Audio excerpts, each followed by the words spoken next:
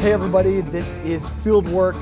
Your co-host Mitchell Hora joining you, and super excited to have a conversation today with Rick Clark. We're out in Indiana at Rick's farm, and the talk here is really about how do we do sustainability at scale. We know that there's a lot of different options, there are a lot of different tools that we can utilize to be more sustainable and to improve our impact on water quality and environment and whatnot. But how do we actually scale this up to a manner where across the country, around the world, our effort can really make an impact? And to do that, we have to scale this to a lot of acres. Right. So excited to be with Rick here today. Rick, thanks for having us. First of all, explain to me, where we're at. Tell me about the farm. Right. Tell me about your path to sustainability. We are in Williamsport, Indiana, which is west central Indiana, right on the Illinois line, about 15 miles north of Interstate 74. I'm a fifth generation farmer. My great ancestors homesteaded here in the 1870s. I'm very honored to be able to continue that tradition onward. We here are a cash crop rotation of corn, soybeans, wheat, and in the acres that supply a local dairy, we add alfalfa to that mix to give us 4 crops. I wish we could do more diversity in that, but we're bound by what markets we have. Sure. And the last piece of the farm is we are in transition to organic. We have been no-tilling soybeans for about 15 years. Okay. We've been no-tilling corn now for about 10, and we've been doing cover crops for about 10. The very first success we had, the very first attempt we had at cover crops was a successful attempt, and that's important. That kept my appetite for wanting to do more. Yeah. That was way back in 09, I think 08 or 09, somewhere in that area. We planted just a very simple, basic tillage radish. Okay. 4 pounds to the acre, that's all we did. They grew. This was done in September. Okay. So flown on in September. It was flown on. A crop like a species like tillage radish will winter kill. So we want to get it out as early as we can in the fall to let it do as much as we can. I always say there are things in life that validate what you're doing if you just slow down and look for these validations. Sure. My first validation with cover crops the next year, that particular field was our best averaging yield corn on the farm. That's awesome. I was hooked. I instantly knew this is where we had to go. But it was just tillage radishes at 4 pounds, which is a pretty heavy rate. It's pretty, I didn't know what I was doing. It was too heavy. There were radishes everywhere. They were everywhere. How big were they? How big were they? Oh, they got to be the size of your arm. Oh, they were big. Oh, radishes. they were big. Oh, that's awesome. Yeah. Okay, so just big radishes. Exploding out of the ground, disrupting the soil. And then the next surprise came when it got cold, they started to rot and smell. Oh, yeah. And I'm like, what is that smell? Again, I'm a rookie here. I'm a rookie here. So I walk out in the field and it's the radishes that are smelling. Yep. But now today, that smell is the smell of success. I like it. That stank, that stench that all the neighbors drive by. That's right. What is that? It's not manure. No. It's because it's literally a vegetable. That's right. It's like a rotting vegetable That's out right. there. So those radishes went into standing beans. That's correct. So went into beans before they dropped their leaves. That's correct. And then you planted corn the next year. Right. And it was the best yielding field we had. That's awesome. Yeah. So, but winter killed. So one species, so you didn't jump right into diversity. No. Diversity can come later. Yeah. You got to get comfortable. How many acres did you do this That was on? just on a 200-acre field. Okay. So you got to get comfortable. You got to get relaxed and confident that what you're doing will work. How critical was the moisture of the soil? That was very critical. We had to have good seed the soil as much as we could. Now with the seed size of a radish, that's why you can fly them on, because you don't need a lot of soil content. You just need it to touch. Very small seeds. And a little bit of moisture and away they go. Because remember, it was somewhere in that first 10 days of September. We're still in the 70s. Yeah. So it was a real quick germination and go. Yep. So nice and warm, but there was still a pretty good canopy at that point. Oh yeah. Yeah, But this they were doesn't still work able to every get year. going. I got Yeah. lucky. I got lucky. That is not my preference to apply cover crop. It's a John Deere air seeder. Okay, so the air seeder's the deal now, but walk us through, okay, the transition here. So tillage radishes in 2009 or so. Somewhere in that area, yes. Area. Good corn after that, and it was non-GMO corn at that point? No, it was still Conventional? GMO corn. We were on the GMO trail. Yep. So you were a normal farmer? I was just a normal farmer. I'd taken out the tillage though, and now we're introducing cover crops. Yep. Okay, so the next year it went to 800 acres. The third year it went to 2,000 acres. By the fourth year, the whole farm. I mean, I went quick because I saw the benefits of what was happening. Now, Mother Nature has nudged me where she's been wanting me to go this whole journey. She made my first attempt a success. Yep. She is the one who got me into farming green because we had cereal rye growing with the intent. We had, I don't remember how many acres, 1,500, 2,000 acres of cereal rye growing that was intended to be corn planted into it and then sent, at this point I'm still GMO, so we're going to spray Roundup and terminate the cereal rye. It rained and rained and rained, and I'm now planting corn into 5-foot tall cereal rye. How can I do this? Well, we have no choice at this point because we have to plant corn for obligations that we have. Okay. So you had to get the corn planted because of the rotation, because of everything else. Sales to the dairy, whatever. They needed their silage. These were acres that were committed to be silage.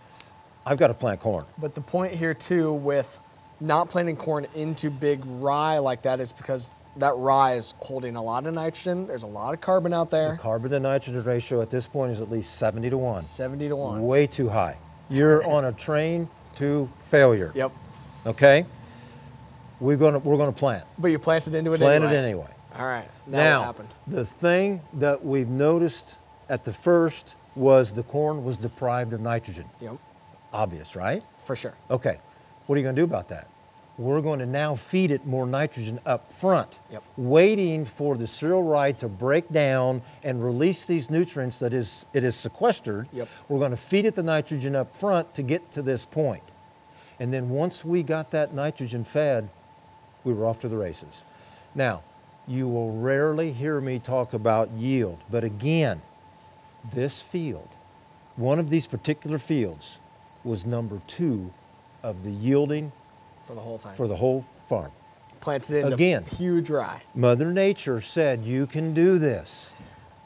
And she's helped me all the way. That gained my most confidence to now get wacky. Yep. Because that's what we do now, is wacky stuff. Yeah. Yeah, now you're the weird farmer in That's the right. area. Yeah. And that's the way it is. But that's the way I want it to be. Yeah. That you're doing something totally different. Totally different. I do not want to be a commodity. I want to be something. Because walk us back through that, I think, on where are these crops going to? So you have some diversity here, more than a lot of people are able to have. I'm very fortunate. But you've got some markets. Explain those. Yeah, I've got a dairy that's only 5 miles away from where we're standing right here that feeds non-GMO milk to a Dannon processing plant that then supplies non-GMO yogurt to the consumer. In 2014, Dannon came to me I remember this, my dad's birthday is April the 12th, and they came to me on April the 10th, 2 days before Dad's birthday. Said, Rick, we need you to switch 1,500 acres of GMO corn to non-GMO corn. Yeah. Can you do that? I'm ready to go to the field and plant. You got the seed sitting right there. It's right there, ready to crack the Pro Box open. Yep. Make a couple phone calls. Again, this is kind of, I'm only 55 years old.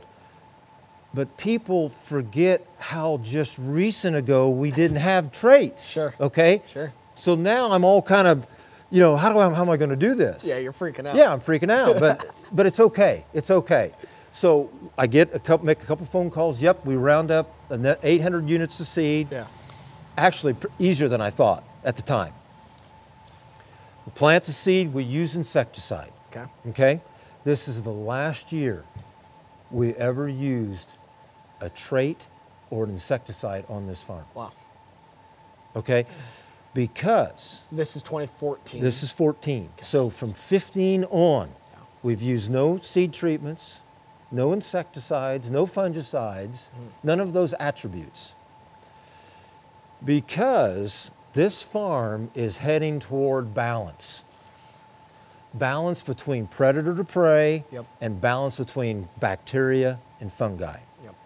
When you take away the insecticides and the seed treatments, the neonicotinoids, all these things that are killing our beneficial species, you take all those away, we're heading toward balance, and now I can plant non-GMO corn or organic corn.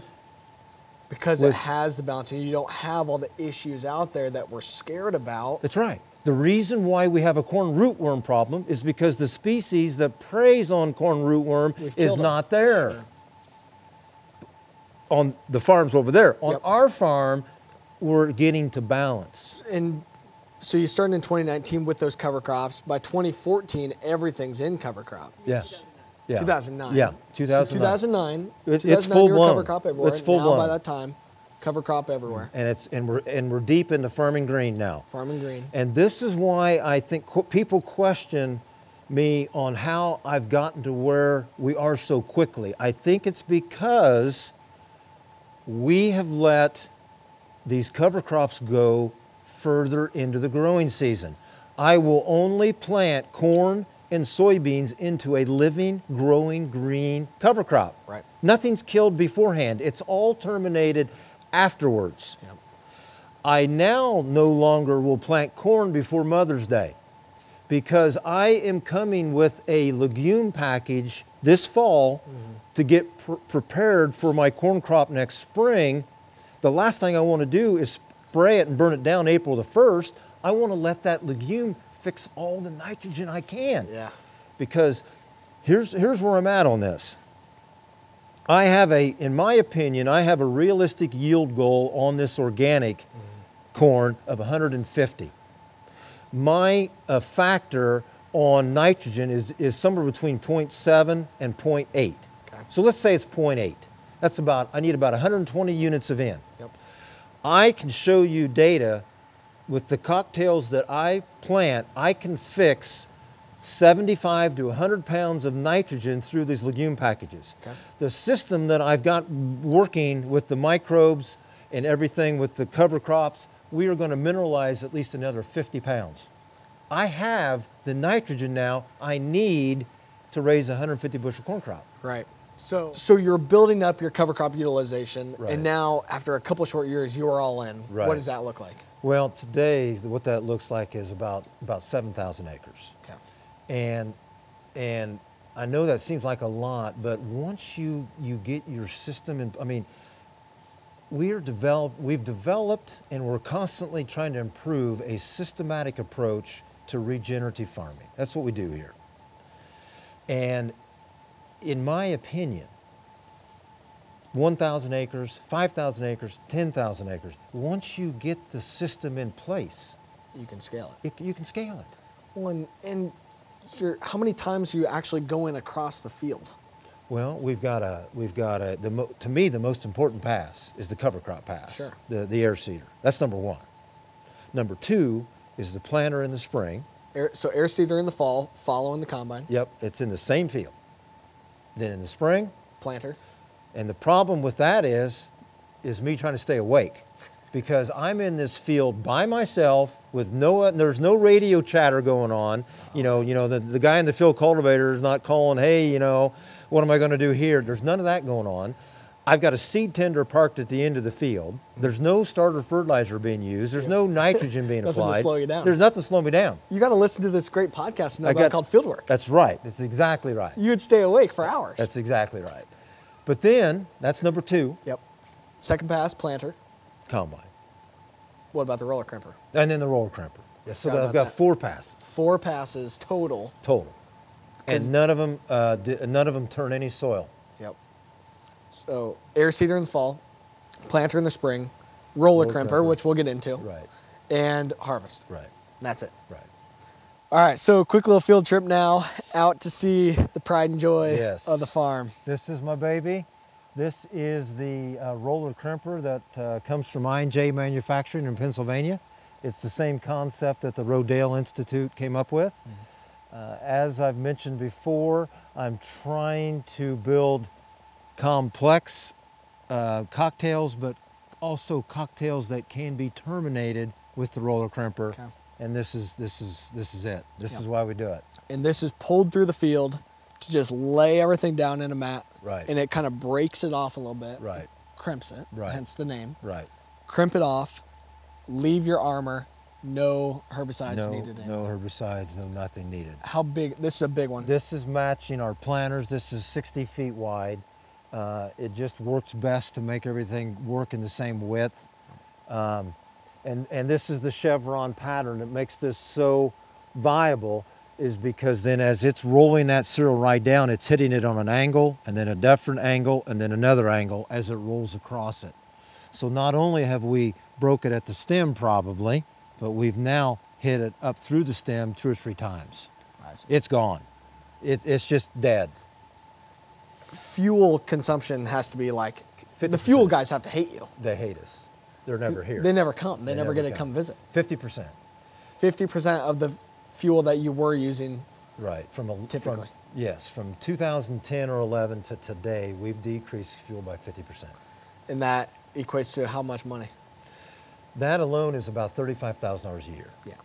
Now, if you add up, I've got a slide that I have in some of my presentations. I've got fuel, I've got horsepower. Horsepower, we've gone from 3,400 horsepower to 1,200.